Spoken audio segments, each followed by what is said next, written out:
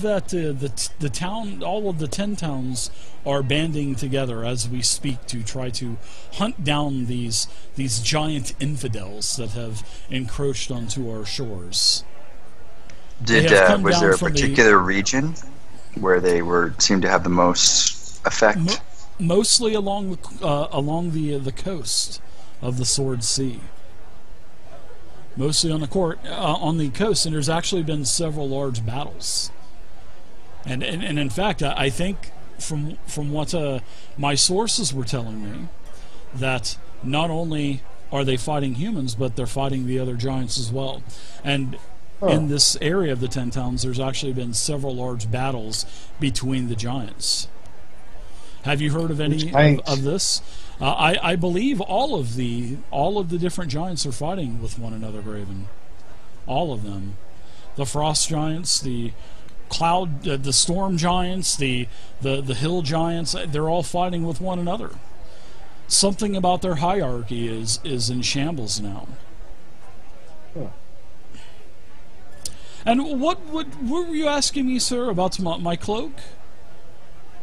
I was just wondering if we could deliver that fine cloak of yours to the guy we're telling you about, to let him know that you got the message. I've had this cloak for quite some time, but I tell you what, I'm sorry that I could not give you any information for this weevil, as he does air quotes. I'm sorry I could not give you any information to take back to Sir Beric. And for your travels, because I know this is a very long travel from the 10 towns, I will give you, as he unclasps his cloak, I will give you this cloak. Awesome. And you may do with it what you will. And this is wow, silver tongue curlio. It truly saddens me. Didn't even have me. to use suggestion. Well, I'm not giving it to you directly. You guys figure that out for yourselves.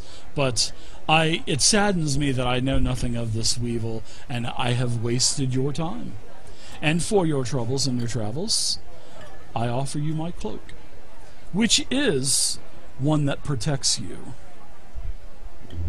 It's a great cloak. We accept it with honor. It is. It served me well for many years. Yeah, that's right. Thank you. You are very welcome, my friends. And now I must be back to grooming old Glue Bucket here, my horse, my war horse. And he just goes back to, and he goes, safe travels, friends. Give my best regards to Sir Beric. Thank you so much. I'm going to cast prestidigitation and clean his horse if I can. Oh, for 5 feet of it. So this prestidigitation doesn't it creates water and kind of just like dumps it in the area, or no, however it just cleans, manipulate it while you want, it right? off. Oh, he likes it. Yeah. No, he yeah, likes it just cleans. Wow. It says it can clean clothes, but I figure it might clean a horse. Wow, it's just like the horse drive-through down in Baldur's Gate. I love this. Thank you. I bow and say, "You're welcome. Just spread the word." The Curlio Darkspire does horses. Does horses? I just got it. I love it. Yeah. I love it. That's right. He's trying to start up a business with regards to horses. Mercy, Lord have mercy. All right, so we call it horsing around. Quit your horsing around. So, who wants this cloak of protection? I want it, but does anybody else want it? Who else? Anybody else want it? Aren't you already wearing one? No, you I wasn't able to buy it. Didn't have enough. Who has the lowest amount of magic items? You should go ahead and wear it then. Okay, I have the ring, so I don't plan to be visible. Yeah, that's that ring's awesome. Yeah, okay, I'll take it. Okay. I don't hear any other players, shouting up for it or anything. No, go ahead. Like Gildan isn't saying anything at all. All right, congratulations. You can adjust your armor class by 1. And I believe this also gives you a bonus on your saving throws. I think so. You gain a +1 bonus to armor class and saving throws while you are wearing the cloak. Very nice. That is very nice. It is. So where do I mean? Really, the only other location you guys have is up north for Ogric Brighthelm, back up in Ironmaster. Is that the one in Ironmaster? Yeah. Well, we have to walk the 10 towns too. Yeah, it's actually a pretty long trip. Let's see. I think the closest thing is probably Neverwinter. That's probably the closest teleport. Yeah, to the 10 towns. Yartar. I mean, that's kind of right there too. We could teleport into Mirabar. You can teleport to Mirabar. That's right. I totally forgot that. Is Mirabar considered one of the 10 towns? No, but it's nearby. Looks like Mirabar is Neverwinter, or just as far from Luskan. Isn't Luskan one of them, though? Luskan is not one of the inner circles. Let's see. There's Everland, Loudwater, Mirabar, Neverwinter, Waterdeep, and Yartar. So no, I was talking about the 10 towns for the towns. No, Mirabar isn't. No. But is Luskan is a pirate town. Yep. And it's always at war with Neverwinter too, from what I remember. A lot of sea battles and stuff between the two ports, probably because of the piracy. But yeah. So what do we think? Take a boat over to Fireshear, or do we want to go through Luskan? I mean, where are we going next? You could probably go to Waterdeep, teleport back to Waterdeep, and then maybe take that boat all the way up to Ironmaster, but that would take quite some time. Well, can we just take a boat out of Neverwinter to Ironmaster? Sure, you could do that too. Yeah, absolutely. I mean, we're already there. We're much closer than Waterdeep. Yeah. You could do that. Probably would be so let's see. There's probably about I would say it's probably about a 400 or 500 mile journey. It's actually a pretty big journey. So it's Luskan? Yeah. Well, to no, Luskan up to Ironmaster. Yeah. Okay. So that's about a 10, 12 day journey or something. Yeah, it's like 500-600 miles. So yeah. Doug says, Luskan sounds like a safe place to go. That's up to you guys. Of course he does. You guys have your horses too, so I mean you could travel by horseback from Mirabar. You could take a boat. Maybe you could. I don't know. You might be able to hire a wizard, but it would probably be pretty expensive to teleport you. How far is the Iron Lords from Mirabar?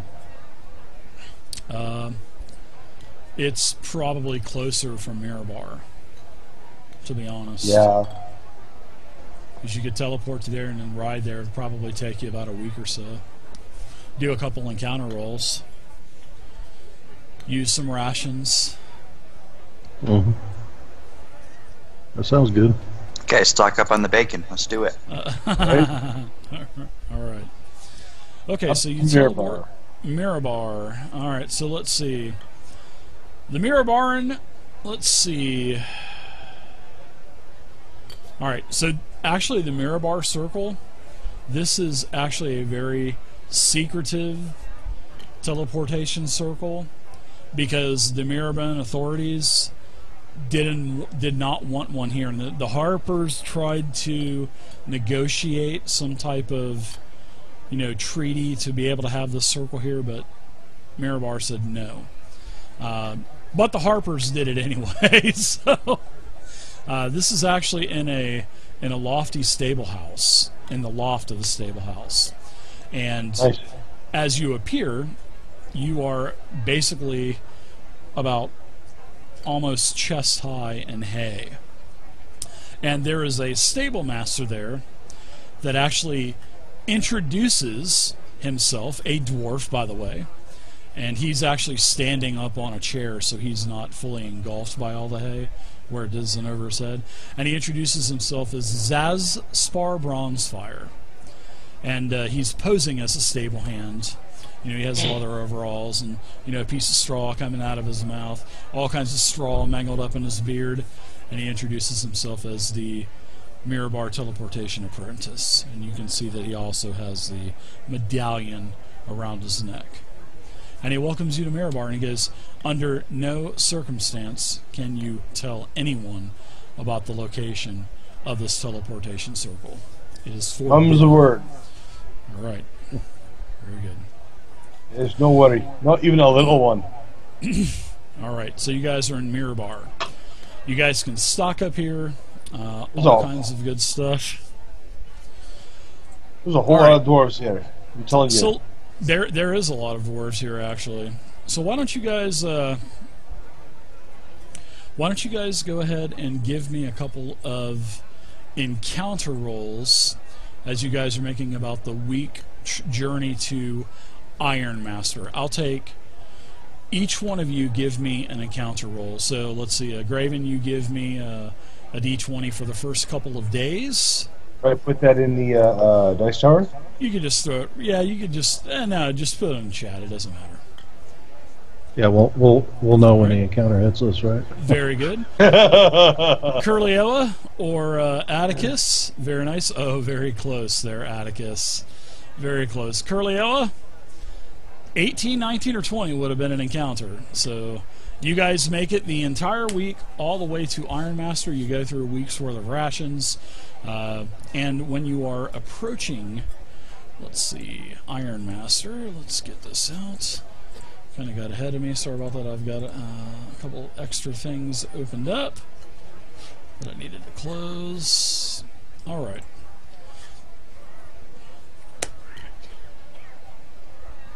All right. So remember, Augric had told you that there are no humans, or actually nobody else, but Iron Master.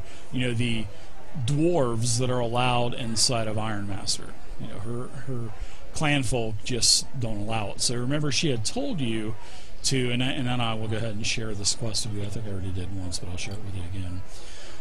Now, when you want to announce that you want to speak to the dwarves of Iron Master, she had given you a location on the map to contact these dwarves, and it's like a almost like a monolith sticking out of the frozen tundra, and it is back to being super cold up here too. By the way, yeah, Graven.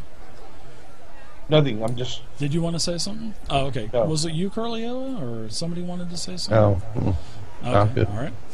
So this monolith, this is where anyone not affiliated with the Iron Master tribe can meet someone, and they, of course, they have lookouts watching this monolith at all times.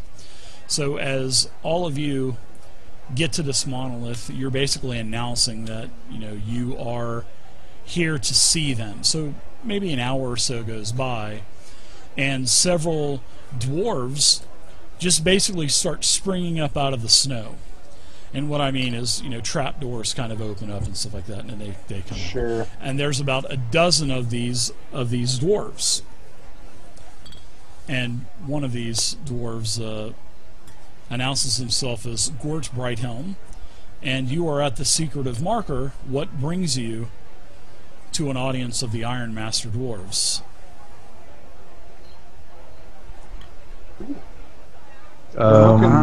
News of giants. Well, Augric asked us to come. Oh, my cousin. Oh, yes, my cousin. She is in Bryn Shander. Yes, she has sent you here to on her behalf. Is she okay? She usually gets with me directly. She needs reinforcements to come to Bryn Shander. Oh, she needs reinforcements? What happened at Bryn Shander? Does someone else know? I don't. Yeah. So Bryn Shander was besieged by frost giants. I heard that the frost giants were coming down from the moving ice to the north. So they attacked Bryn Shander? Auberk is okay? That's right. They were looking for something that they called their own, and then they didn't have it. Then Bryn Shander, so the frost giants attacked. Did she give you a number on how many men that she needed, men and women? Because, you know, our dwarvish women are great fighters, of course. As I'm sure you probably told them your names. So. I'll recount the battle against the Frost Giants. Okay. He's an amazement. Yeah. I help with illusions. So, and make it really clear. And I'll let, you know, after all is said and done, I'll let you be the judge of how many, you know, dwarves you're going to need to protect that. But it was a heck of a fight. Well, I can spare probably 50 men and women to reinforce Ogret and Bryn Shander. So I will grant this request, and you can take news back to Ogret that she will have reinforcements within several days. Right. And I thank you, especially telling me that's my cousin, my favorite cousin of my 100 or so dwarvish cousins. You know how the dwarvish families are; they're so large and everything, Raven. So here, I'm going to give you a little bit of something to help you out with your travels to Ironmaster. So he gives everyone 100 gold in gems. All right. Oh, nice. Whoa! Yeah. So I will go ahead and add that to the party sheet. So that's a total of 400 gems. And I distribute it. So there you go.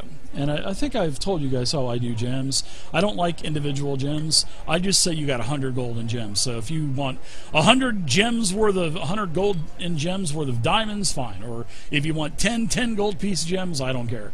I just call it universal gems. So you got 100 golden gems. Whatever you want, you got. So there you go.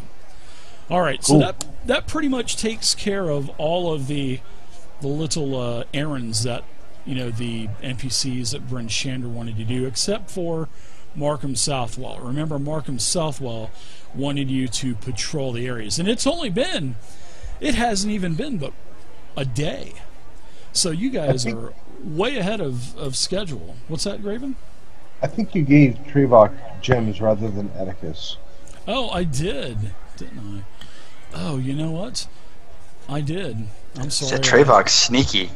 I put the wrong one in there. So what I'll do... Trevok is opposite of sneaky, actually. Graven has his in a diamond-encrusted mug.